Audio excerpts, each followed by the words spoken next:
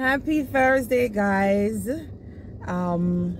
As usual in traffic, and we're giving God thanks for almost reaching the end of the week, and we're giving God thanks for the beautiful sunshine. It is warm, it is sunny, and traffic is flowing. So without further ado, let me jump into the matches that were aired last night on Schools Challenge Quiz.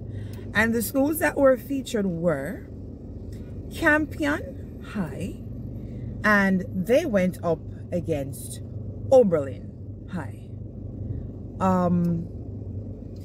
Now, obviously, I don't think anybody really expected Oberlin to win, so let me just put that out there.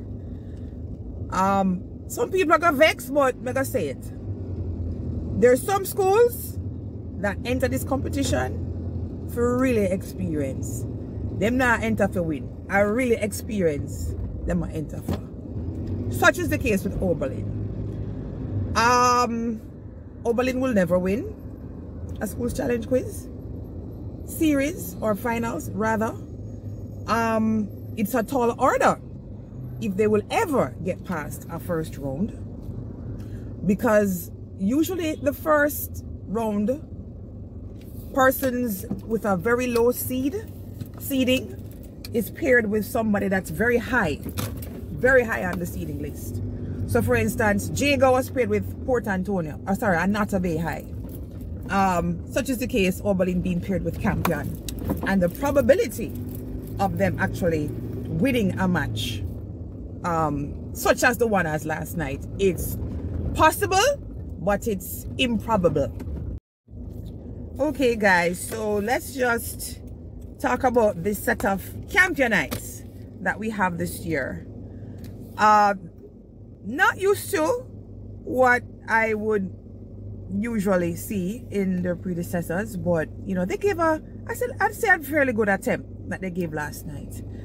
I'm not sure if this team will advance to the quarterfinals, to be honest, but then again, it's early years ahead, because many of the traditionally expected ones that I had pegged for, you know, performance, it's proving to be uncertain. I still have the likes of other schools to see.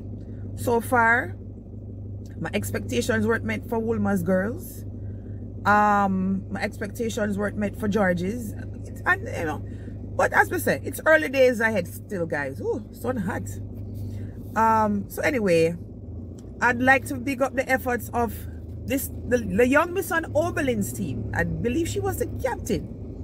She had a hungry one, I really say, I really put out as much. The others were, I don't know if you say, you know, like you have a performer and then you have some flagman on the stage.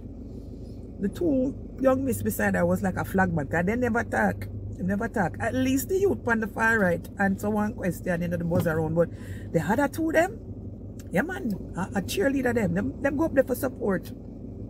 Them never 6 nor 11. But anyway guys, the buzzer round ended on Campion College on 30 and Oberlin on 4. As I said, they buzzed in, they got one, and then they lost it towards the end. Now you see, from the match start, and then I introduce themselves, and I see this yeah baby ear. I see this yeah baby ear across the screen for Oberlin. I say, oh, it's not to say if they didn't have it that they would have won, but it's usually an indication of how badly you're gonna lose. I'm never yet wrong yet, people. I never yet get it wrong yet. So anyway, kudos to you. Thanks for coming, Oberlin. All the best in All Together Sing, because that's usually the only thing that you're renowned for winning. So you find something that you're good at, put your efforts into that, but nonetheless you get little experience from Schools Challenge Quiz. So big up yourself, big up yourself. And on that note guys, have a really great Thursday, and I'll see you all in the morning. Toodles.